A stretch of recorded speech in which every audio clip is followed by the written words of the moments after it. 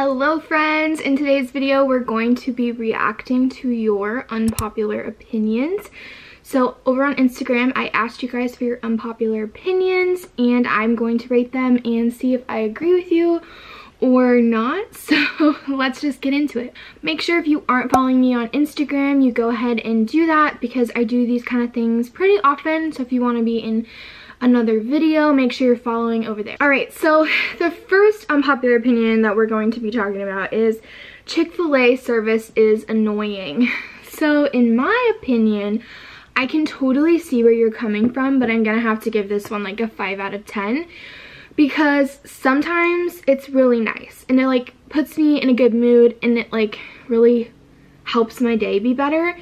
But I also understand like when you're just like trying to get stuff done and you just hear my pleasure 50,000 times, I can get that. And fun fact, I actually worked at Chick-fil-A for like 3 months. So I kind of understand a little bit, maybe an insider perspective, but there's that one. Next we have iced coffee is gross.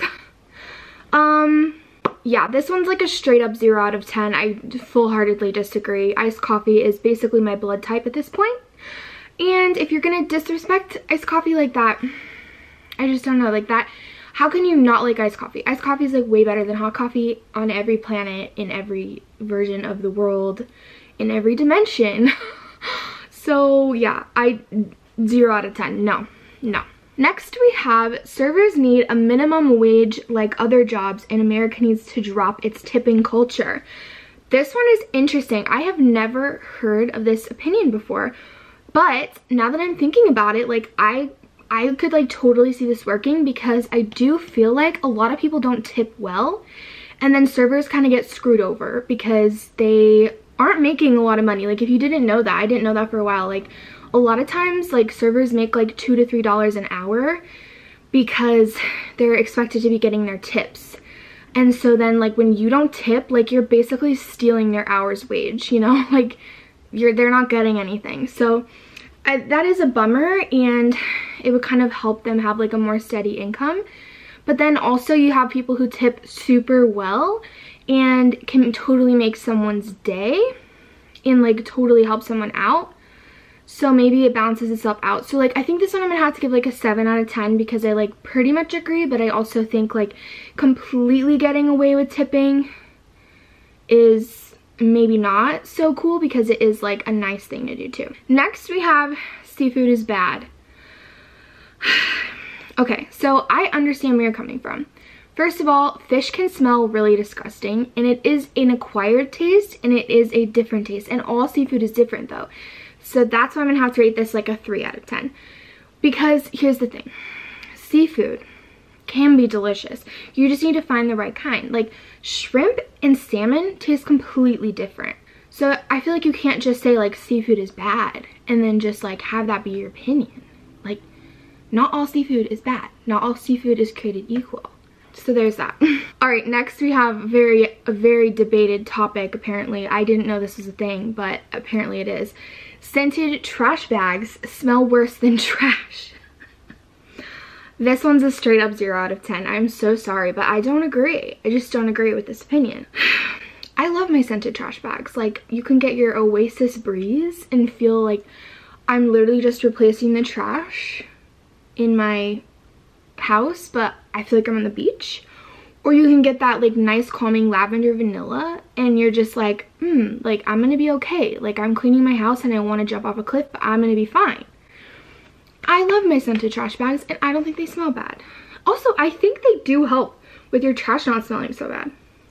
0 out of 10, I'm so sorry. Disagree. Next we have I like daylight savings time. So this one I haven't really heard a lot about until recently. Like honestly this year I just feel like everyone was like, I hate daylight savings time. And I don't hate it either. So I think this one's a 10 out of 10. Like I enjoy that we have more daylight. And the time change like messes with me a little bit, but not enough for it to be like this super big inconvenience. And when we have the one in the fall, I love the fall back one because you get an extra hour of sleep. And then in the spring, you just get an excuse to go to bed earlier. So like it's really a win-win in my opinion. So that one's 10 out of 10. Next, the way they film The Office gives me a headache. I can totally see this because it's kind of filmed more like documentary style and not like, it's never really like stable. So I could totally understand that. I haven't watched a ton of The Office, but like I'll probably just rate this like 8 out of 10 because I can totally see where you're coming from. I can sympathize. All right, next we have Harry Potter isn't that special. He was just put in a different set of circumstances. No. Well, I don't even know what this person's trying to say, to be completely honest. What do you mean Harry Potter isn't special? He's literally one of the sorry, spoiler alert, I'm about to talk about like the ending of Harry Potter, so if you haven't for some reason read or watched it, don't listen. But he's literally one of the Horcruxes, so how is he not special? Like, he had to be the one to defeat Voldemort. So I don't really get where you're coming from with that. Like, yeah, he had a different set of circumstances because his parents are the ones that were like going up against Voldemort, and then Voldemort was like, no, I'm gonna kill you and I'm gonna try to kill your kid. But obviously he's special because he couldn't kill Harry. Like, Voldemort couldn't kill Harry. Instead, he just became a Horcrux. So, like, how is he not special? Like, in and of himself as a person? As a wizard? How is he not special? Because if he was just, like, some random, like, wizard, he would have died. So that one's 0 out of, like, negative 10 out of 10, to be completely honest. Like, the disrespect, I can't take it. Okay, the next one. We don't just have one person that we're meant to be with.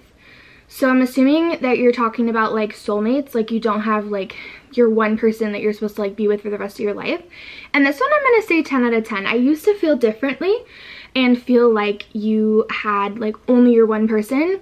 But as I've like stepped back and kind of thought about that over the past few years, I realized that if you have that mentality that you only have one person, that can put so much pressure on a relationship. Like, oh my gosh, like, is this my one person? Like, my one chance at like finding true love and happiness is this one person. And like, no one person can fulfill everything that you need in life.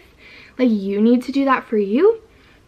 So I do agree with this because I do feel like you could end up with a lot of different people and be happy because ultimately your happiness comes down to you. And as long as you pick a partner that complements you well, you're going to like, you'll be able to succeed in a relationship.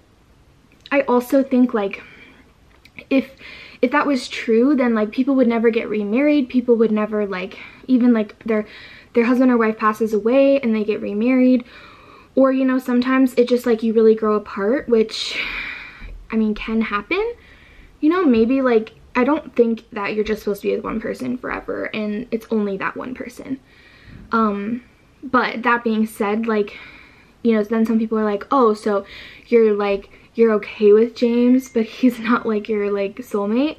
James is totally my soulmate because we go together so well and I love him and I want to be with him, but I don't think like he's the only person that I could have been with and been happy or had a good life. It's just the choice I made to be with him has led my life this way and I'm happy with that, and we fit together really well and we complement each other. But no relationship is perfect.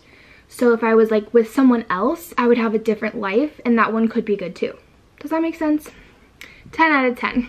Next we have psychiatric conditions produce real physiological symptoms.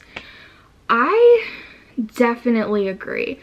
110%. Like, I was just talking with someone the other day about like when you get really nervous and then you end up like going to the bathroom a lot because you're so nervous. Like, that's happened to everyone, and that's literally that right there. Like, you are nervous, you're anxious, you're worried, and so your body is like let's flush everything out, like let's get out those toxins, you know? Like, I definitely agree. And I struggle with anxiety, and so with me, I've definitely had like migraines, headaches, stomach pains, upset stomach, like close to vomiting because I'm so nervous and anxious.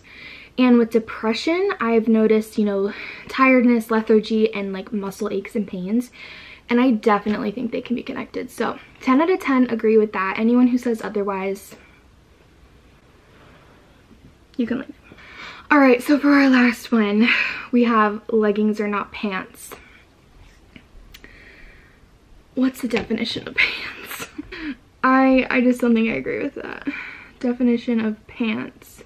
Pants are, trousers are an outer garment covering the body from the waist to the ankles with a separate part for each leg. don't know about you, but that's what my leggings do. 0 out of 10. I'm sorry. My leggings are pants. Don't take away my joys, please. Please, thank you. Okay, that is your opinions for today. You guys had some interesting opinions, and I very much enjoyed talking about them and sharing them with you guys. If you guys have any unpopular opinions, let me know down in the comments. And if you're new and you've made it all the way through the video, please hit that subscribe button. It's free. It really helps out my channel, as well as liking this video and commenting and sharing all the things. They really help me out. Thank you guys so much. We're so close to 300. Thank you guys. I love every single one of you. And I will see you guys in my next video. Have a wonderful day. Bye.